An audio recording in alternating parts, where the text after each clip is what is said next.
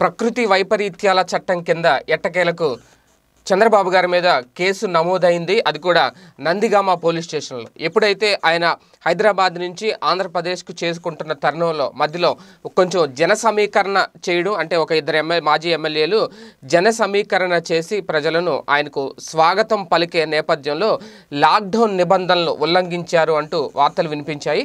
అయితే ఈ నేపథ్యంలో శ్రీనివాస్ అనే న్యాయవాది ఆయన మీద కేసు నమోదు చేయడం జరిగింది. నందిగామ పోలీస్ స్టేషన్లో ఫిర్యాదు చేయడం జరిగింది. ఈ నేపథ్యంలోనే ప్రకృతి వైపరీత్యాల చట్టం సెక్షన్ 188 కింద 188 కింద చంద్రబాబు మీద కేసు నమోదు చేశారు అనేది ప్రధానంగా వైరల్ అవుతున్న అంశం. ఎందుకంటే ఒక పక్క మహమ్మారి విజృంభణ కొనసాగుతుంది, కరోనా వ్యాప్తి చెందుతున్న నేపథ్యంలో చాలా బాధ్యతగా వ్యవహరించాల్సిన ప్రతిపక్ష హోదాలో ఉన్న నాయకులు ఈ పని చేయడం ఎంతవరకు కరెక్ట్ అనేది మొదటి నుంచి వైసీపీ నేతలు విమర్శిస్తున్న పరిస్థితి. అంటే హైదరాబాద్ నుంచి ఆంధ్రప్రదేశ్ రావడాన్ని ఎవరూ తప్పుపట్టలేదు. కాకపోతే వచ్చేటప్పుడు దారిలో ఆ జన సమీకరణ, భారీగా జనసందోహం గుమిగూడడం, ఆయనకు స్వాగతం పలకడం, ఒకేసారి గుంపులుగా ఆయన దగ్గరికి వెళ్ళిపోవడం, ఇదంతా ఖచ్చితంగా లాక్డౌన్ నిబంధనల ఉల్లంఘనే. కాబట్టి దాని మీద మొదటి నుంచి కూడా కేసు నమోదు చేయాలి అని అనుకున్నారు. అలాగే అదే నేపథ్యంలో ఎవరు ఫిర్యాదు చేస్తారనుకుంటున్న నేపథ్యంలో ఒక న్యాయవాది ఫిర్యాదు చేశారు, చంద్రబాబు నిబంధనలు ఉల్లంఘించారు అంటూ.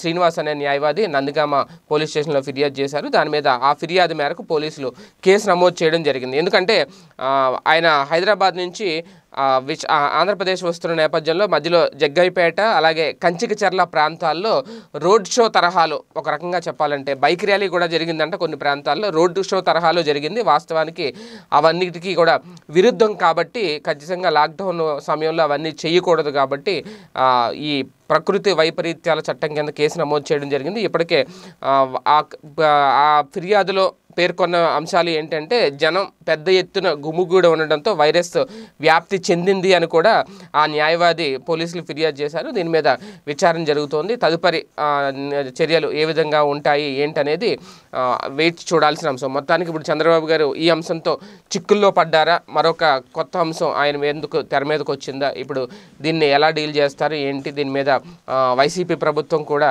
ఎటువంటి రియాక్షన్ ఇస్తుంది ఏంటనేది కూడా మొత్తం మీద రాజకీయాలు ఇప్పుడు ఒక హాట్ చర్చగా మారింది. ఈ వీడియో గనుక మీకు నచ్చినట్లయితే లైక్ చేయండి, షేర్ చేయండి. మరిన్ని వీడియోస్ కోసం మా ఛానల్ను సబ్స్క్రైబ్ చేయండి.